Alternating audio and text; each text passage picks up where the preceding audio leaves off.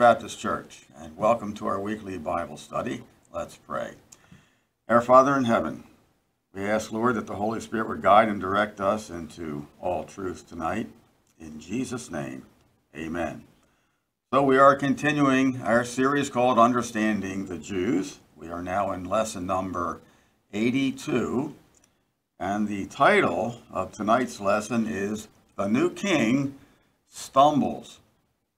So last week, we studied how King Saul had won a great victory over the Ammonites, and in so doing, he then established himself as a man who was worthy of his position. He had been successful in obtaining the admiration and the loyalty of the people. But at the end of our lesson last week, we said that Saul was about to get his first test after procuring the support of the nation. In horse racing terms, Saul had come out of the gate well. He went right to the front. His victory over the Ammonites had done that for him. But most racetracks are not laid out in a straight line. They have turns. And when Saul got to the first turn, he stumbled. He lost his footing, circumstance from which he would never recover. For Saul, getting to the finish line would have meant winning the prize of a dynastic kingdom, a kingdom where his throne would have been passed down to his sons for generations to come. Saul never got to that finish line. He never finished the race. And none of his sons would ever become king. So what happened? How could this man who started out being so humble in spirit and respectful of Samuel, how could he end up being disqualified from the race? Why was it that God rejected him? Well, let's take a little time to observe the progression, or more accurately, the regression in Saul's character. And I want to start by looking at the scriptures in 1 Samuel chapter 13, verses 1 and 2. The scripture reads, Saul reigned 1 year, and when he had reigned 2 years over Israel, Saul chose him 3,000 men of Israel, whereof 2,000 were with Saul in Michmash and in Mount Bethel, and the 1,000 were with Jonathan in Gibeah of Benjamin. And the rest of the people he sent every man to his tent. So, it seems that, at least for the first year or two of Saul's reign, everything was pretty peaceful. We don't have any record of anything significant or any pressing difficulties facing the nation. But in verse 2, we see a change.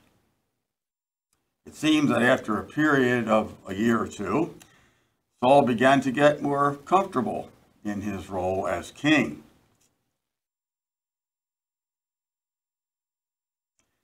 He began to understand the power of being a king. And so now begins the process of the fulfillment of prophecy. Samuel had warned the people that a king would take their sons and make them soldiers to serve in the king's army. Now we see it happening. Saul looks over prospective candidates among the people, and he drafts 3,000 men into his service. This marks a substantial change in how Israel had always fought its enemies. In the past, whenever a need would arise, the people would come together to fight as the circumstances required. But afterwards, they would disband. They would all return to their homes. This was different. Saul had now created a standing army. An army that would always be there in peacetime as well as in war. And that professional army would have to be paid. We all know how that's done, right? Taxes. How could the people complain? They were warned, but what was it they said? We want to be like the other nations. Well, the other nations supported their armies by taxing the people. And now Israel will do the same. So now Saul has an army. It was an ill-equipped army, but an army nonetheless. It was a group of choice men, handpicked, who, given the resources and the opportunity, could be quickly whipped into a fighting force. And I say they were ill-equipped because the Philistines had made sure of it. They had strategically taken away the ability of the Israelites to make any weapons. How so?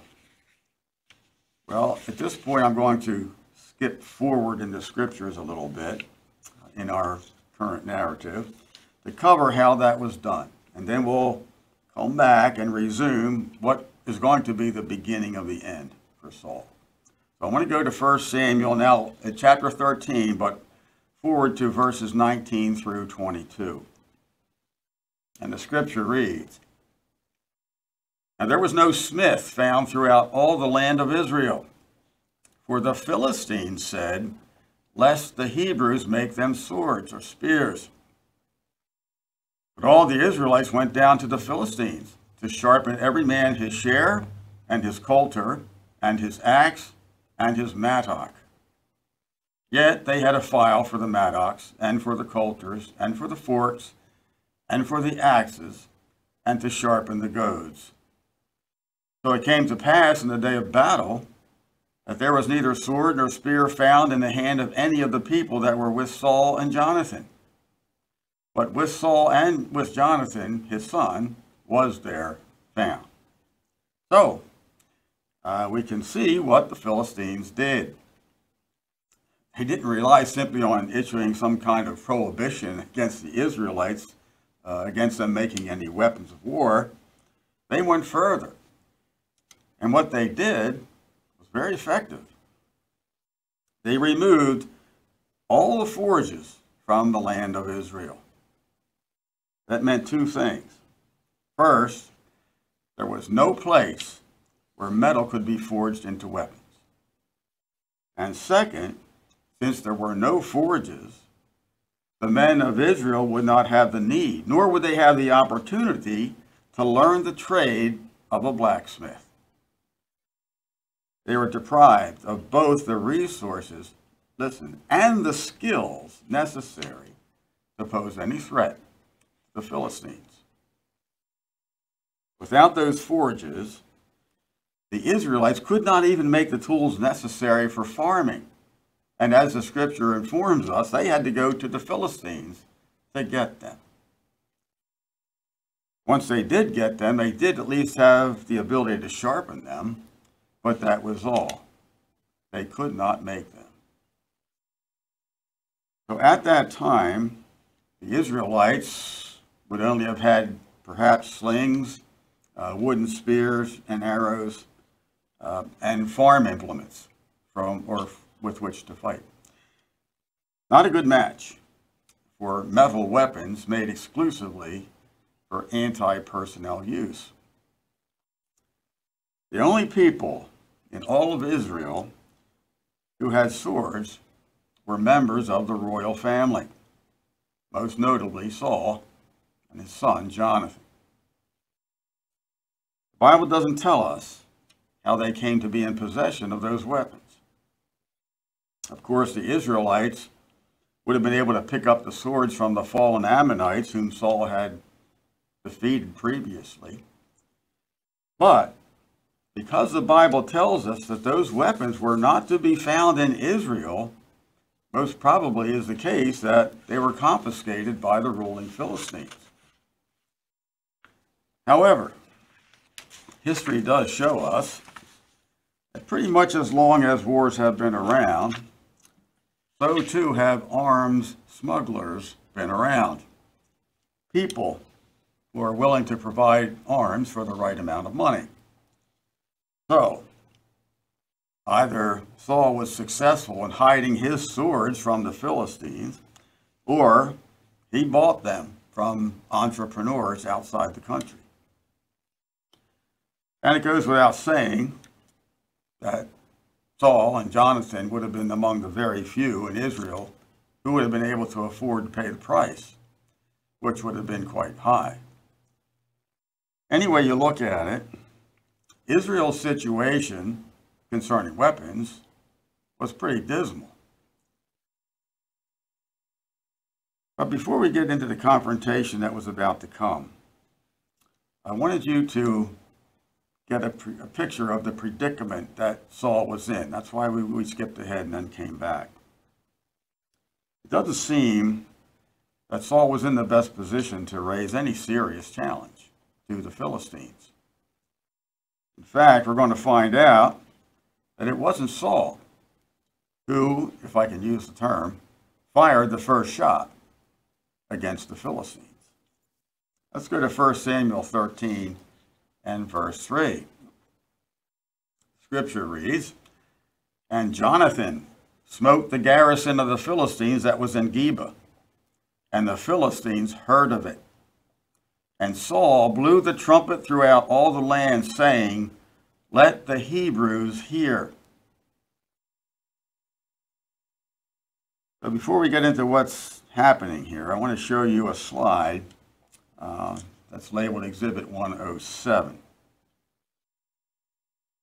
This map will give you the location of the various cities that are mentioned in this section of 1 Samuel. Cities that were used by the Israelites and the Philistines for either gathering sites or camps or battles.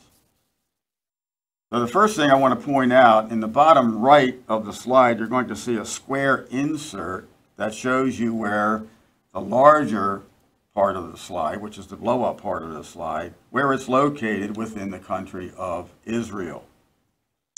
And the Philistine garrison in Geba would have been just under and a little to the left of the red teardrop that's in the middle of the slide. And Jonathan and his 1,000 men, according to scriptures, would have been just a few miles southwest in Gibeah. So they were pretty close by. King Saul and his 2,000 men were split between Michmash and Mount Bethel. Now those two locations were on the other side of Geba from where his son Jonathan was. And Michmash was quite close to Geba, while Mount Bethel was a little farther away to the north and the west. But none of Saul's or Jonathan's forces were any more than perhaps 4 or 5 miles from Geba. So we're talking about a pretty tight area here. So we see in this third verse that we read that Jonathan attacked this outpost that was in Geba, and he killed the Philistines that were stationed there. Now, since we've gone over how ill-equipped the Israelites were, there's an assumption made that this particular garrison would have been quite small and probably not well defended. Thus, an easy target for 1,000 men to overcome, which Jonathan had at his disposal. And so they did. Now, this attack on the Philistine garrison raises an important question. And it's a question that cannot be answered with absolute certainty. If King Saul ordered this attack, he would have done so knowing that it was an act of war. And without any surprise, that attack did in fact start a war between Israel and the Philistines. The question that no one can answer is whether or not King Saul himself ordered this attack, or whether his son Jonathan did that on his own. If Jonathan did it on his own, King Saul may not have even known about it until after the fact. Think about it. Saul's forces, the Bible tells us, was in Michmash. That was just 1 mile from Geba, the place where Jonathan attacked the Philistines. 1 mile. His troops were closer than Jonathan's. But we are not told that they were involved in this battle at all. Why wouldn't they be? Remember, just before this incident, Saul took the initiative and he led the people to victory over the Ammonites. Why now would he take a back seat, excuse me, and instruct his son to start a war with the Philistines while he remained at his campsite? Well, we're not told outright, but I believe the biblical evidence that describes Jonathan's character weighs heavily towards Jonathan taking this action on his own without his father's knowledge. Jonathan was a brave man, and his nature was to take the bull by the horns.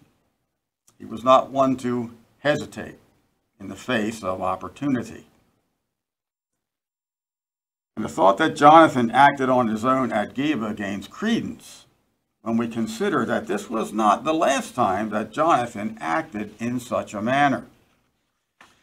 So, before we move into the ramifications of his attack at Geba, I want to jump forward in the scriptures to the next chapter, and then again we'll come back.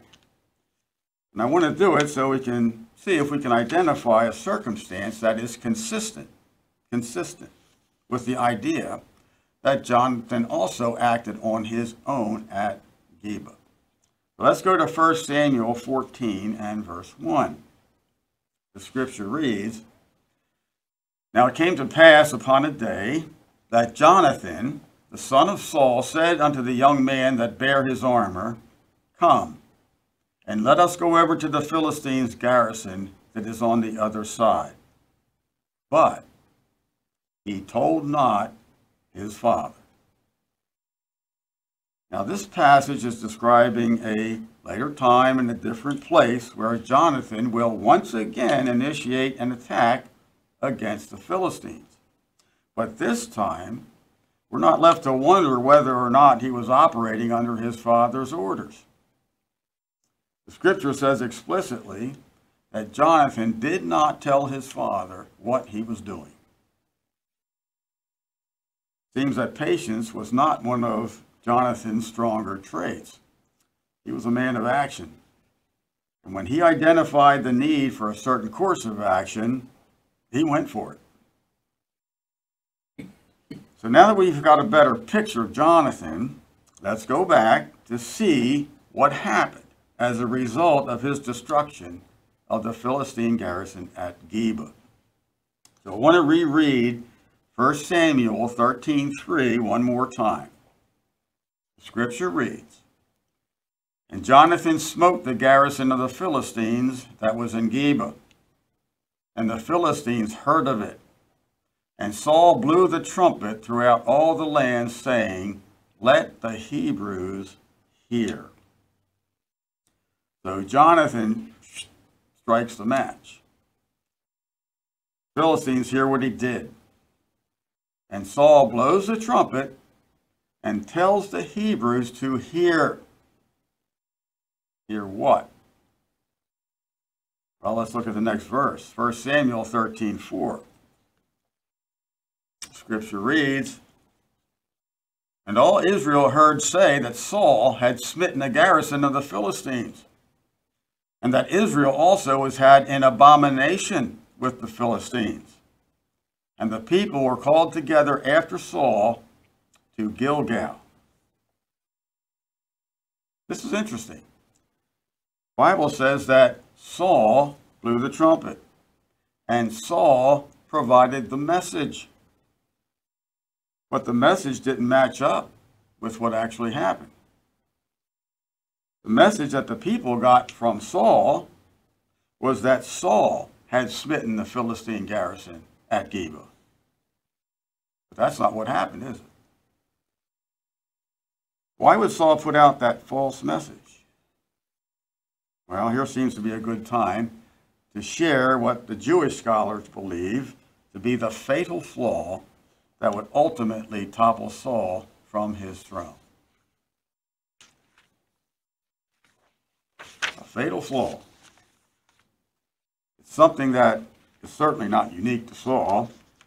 In fact, in some measure, it has an effect on all of us. But people who are in positions of leadership or some form of special social prominence have a particular danger of being consumed by it. The Jewish rabbi Joseph Telushkin identifies it as Saul's desperate need to be liked. Saul craved adulation. He wanted the people to think highly of him, to say good things about him. And in order to get those things, Saul was willing to compromise his obedience to his God. That fact will make itself known as we get a little farther along in Saul's reign as king. Because Saul's off to a bad start. He had misled the people as to what happened at Geba. But in addition, we learn from verse 4 that because of Jonathan's attack, the Philistines viewed the Israelites as being abominable. Why would that be the case? It's certainly understandable for a country that is under occupation to fight back.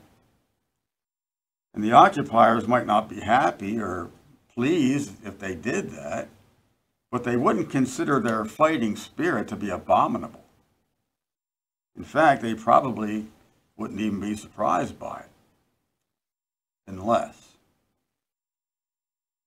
what? Unless there was an understandable reason for the Philistines to view the Israelites in the way that the Bible tells us.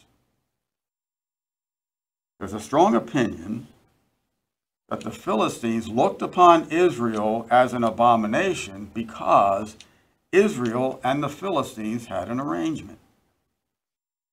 Now, it is not known whether it was a formal treaty or just a mutual agreement, but it seems that there was in the Latin a quid pro quo, something for something. If Israel would agree to pay tribute, taxes, which is what they were doing, to the Philistines, in exchange, the Philistines would provide peace and security and a fair amount of autonomy to the Israelites. Excuse me. And it seems that for a period of time, that mutual understanding was working. So, when Jonathan unexpectedly attacked the Philistine garrison in Geba, well, the Philistines viewed that as a form of treachery, as an unprovoked attack during a time of peace. And thus, they viewed the Israelites as abominable. Well, it doesn't take a genius to figure out that the Philistines were going to be enraged. They were not going to take this challenge lying down. There was going to be retaliation of the highest magnitude. Saul knew this. Excuse me, and accordingly, he commanded the people to gather together in Gilgal. So I want to go back once again to Exhibit 107 to see where Gilgal is located. So again, if you look on this map, you'll see a gray area on the right side of the slide and a squiggly blue line running through it from the top to the bottom. That blue line is the Jordan River. And Gilgal is located in the gray area about 10 or 12 miles east of the Philistine garrison at Geba that was destroyed by Jonathan. Now, You may have seen in your private studies that the name Gilgal appeared in more than one location in ancient Israel. Part of that may be due to a disagreement among scholars, but it's also the result of the name of a city being in multiple places. Same name. That would not be all that surprising. In fact, in our own country, America, there are numerous examples of cities carrying the same name. For example, there is Kansas City, Missouri. There is a Kansas City, Kansas.